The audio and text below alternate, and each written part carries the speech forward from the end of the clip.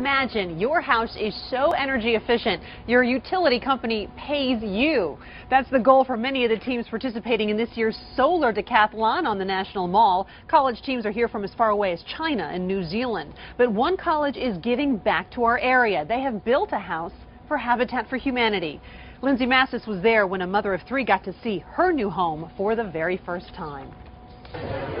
This is going to be my house. This is just part of the house Lakia Cully is going to live in with her three sons. She's seeing it for the first time. It feels overwhelming, exciting. The home was built by students from Parsons The New School for Design and Stevens Institute of Technology. We designed a house that can evolve and be added to. There are solar panels on the roof and a host of other features to keep costs low. I like the bathroom.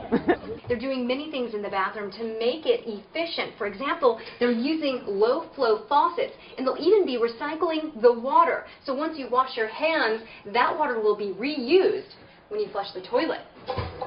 Cully can even monitor how much energy she's using. But first, the house will be transported to Northeast in the Deanwood neighborhood. There's just a mailbox out here right now, but by next spring, the house will be sitting right here on this vacant lot.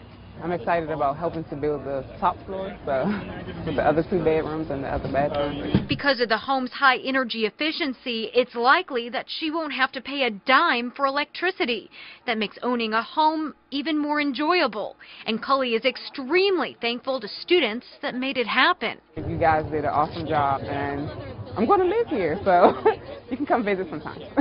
In Washington, D.C., I'm Lindsay Mastis, 9 News Now. And she is thrilled. Obviously, you know, you can actually visit this home while it's displayed at the Solar Decathlon event in West Potomac Park, open to the public through October.